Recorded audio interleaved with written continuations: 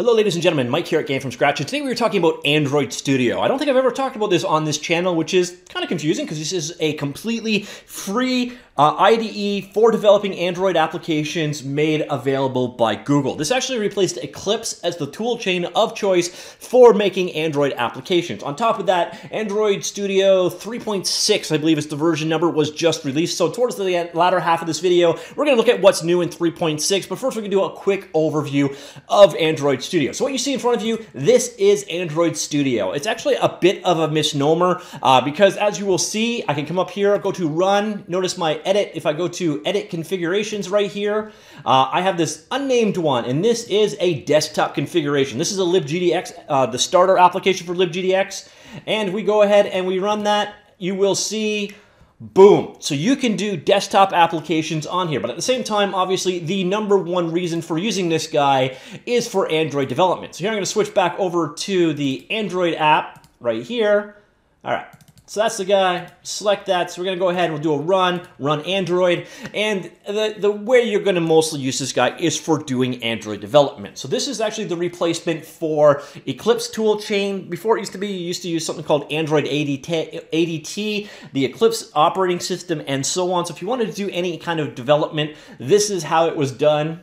We just crashed for some reason. Not gonna get into debugging why, but as you can see, we've got a full emulator right here. You've got controls over how it's run. You can configure what kind of device it is. You have the Android Sdk Manager built in here, so you can have various different Android versions. By default, it ships with Android 10.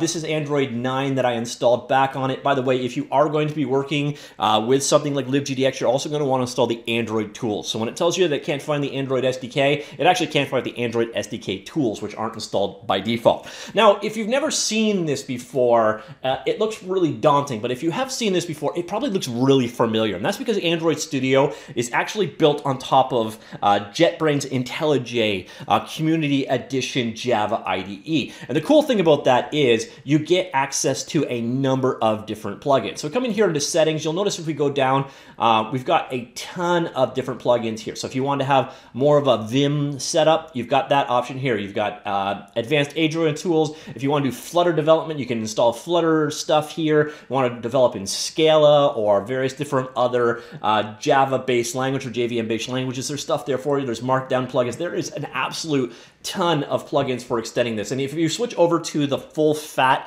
IntelliJ from JetBrains, you get even more plugins available. As you can also see from down here, it's also got Kotlin available out of the box. Kotlin is there, or JetBrains JVM powered language. It's actually a really nice programming language. It's one of those ones that I want to get my hands on a lot more. On top of that, again, you automatically get all of the typical analyzation stuff and refactoring tools that JetBrains is known for. These are the same guys that make ReSharper and a bunch of other tools like that. So they got some of the best refactoring and analysis tools on the market. On top of that, Android has built, or Google have built a number of Android tools in here as well. So for example, they've got a layout or widget tool. So if you want to come in here and make UIs for Android devices, we've got the tooling to do that. So you see here, you got the various different profiles for, you know, all the various different Pixel devices and so on, tablets and so on, so forth. Also, when it comes down to creating projects, well, so by the way, this is straight out drag and drop style editor. Not going to do so now, but you see you've got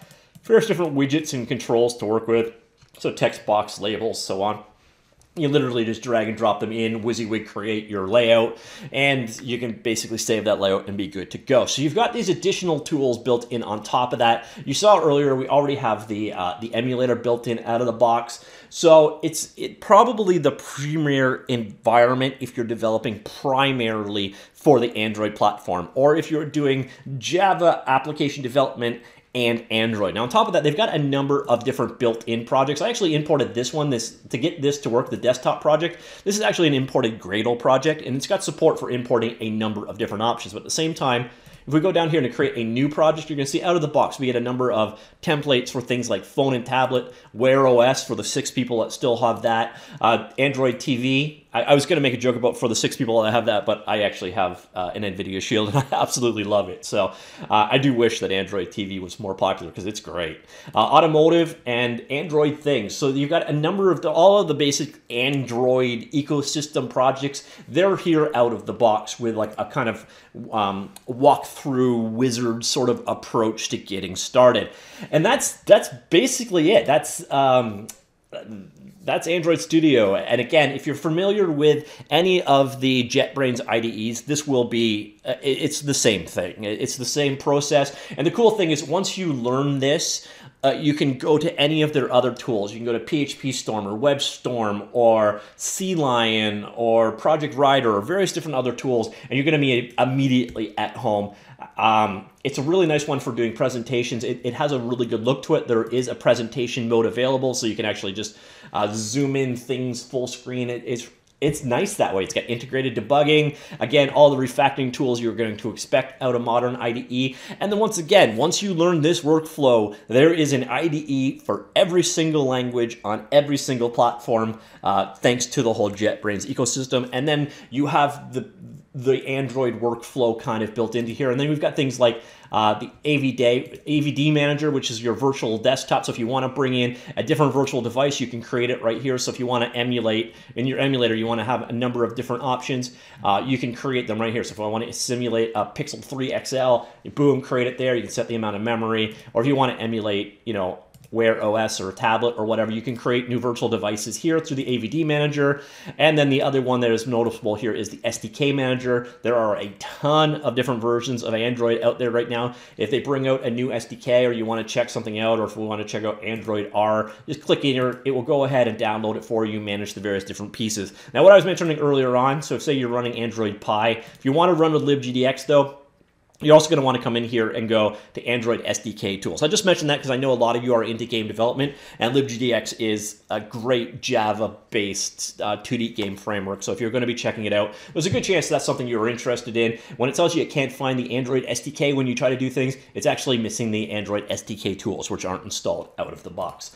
All right, so that is it. That is Android Studio. So as you saw from here, we can easily create a desktop profile and use it to run things other than just Android desktop. So don't get put off by the name too much. If you just want to do Java development in general, it's a great platform for it. And then again, all of the Google tools are built in here to make your life even easier. So this is probably the best place if you are primarily an Android developer to get started. Also on that topic, the whole NDK or the C++ toolchain is also supported out of the box from Android now. All right, so let's move on over. Again, if you want to learn a little bit more about it, the webpage is available here. It's available at developer.android.com/studio.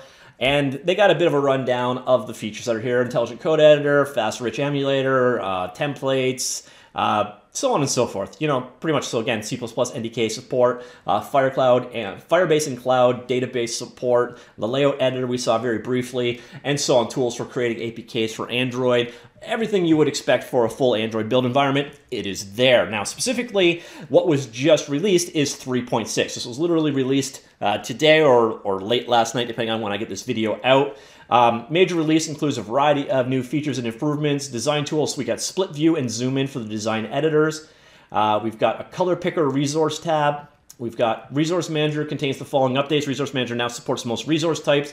When searching for a resource, Resource Manager now displays results from all project modules. And so on. Updates to the Android Gradle plugin. Again, Gradle is what I used to make that whole libgdx project import in the first place.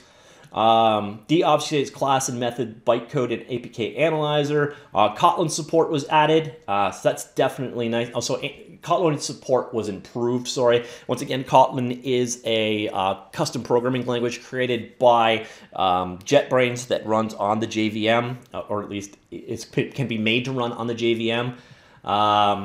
You can attach Kotlin-only APK sources, leak detection in memory, profiler, emulators, improved location support, support for Google Maps stuff. Yeah, so a lot of improvements there. Multi-display. Android emulator now allows you to deploy your app to multiple displays, which supports customizable dimensions and helps you to test app that supports multi-window and multi-display. Obviously, this is where we are going in the future, so things like the new oh, what the hell is it called? It's not the Courier, whatever Microsoft's new flip foldable thing, Journal, or I don't remember what it's called. Oh, it might be Surface X. No, that's not it. Anyways, that new flip open form factor from Microsoft that's going to have double screens. There's a few other devices going that route instead of the foldable approach. And then, of course, we've got a lot of devices now, like the say the Motorola Razr, where you've got a screen on the back and a screen on the front. Well, that's what this support will now handle. New project templates. Win32 has been deprecated, so there's no more updates for the 32-bit version of Android Studio after December 2019. So again, that's mostly just impacting people back on Windows 7 at this date and age. Not a lot of people out there still rocking the 32-bit versions. IntelliJ IDE 2019 core supports. Once again, I told you Android Studio is built on top of IntelliJ, so they've come up comparative with the 2019.2 release here, and we got some known issues. So basically, that is it. That is a quick overview of Android Studio, and of course, a bit of an overview of what is new in the 3.6 release. It's a great IDE, and frankly, if you've never checked out any of JetBrain stuff, they're all great IDEs. Once you learn them, it's just excellent. The one that I use most often is WebStorm for all of my JavaScript development, and they just build so many great tools in there. I do highly recommend, if you've never checked out any of those things, well, Android Studio is a nice introduction to it, and if you find yourself thinking, oh, I'd love to use this, but instead I'd rather work with X programming language, well, there's a possibility you can add language support via the plugin system, or you can just head on over to IntelliJ, and I guarantee you they've got an IDE for that language. So anyways, do you use Android Studio? If so, what do you think of it? And what do you think of this update? What do you think of the Android ecosystem in general? Let me know all of these things in the comments down below, and I will talk to you all later. Goodbye.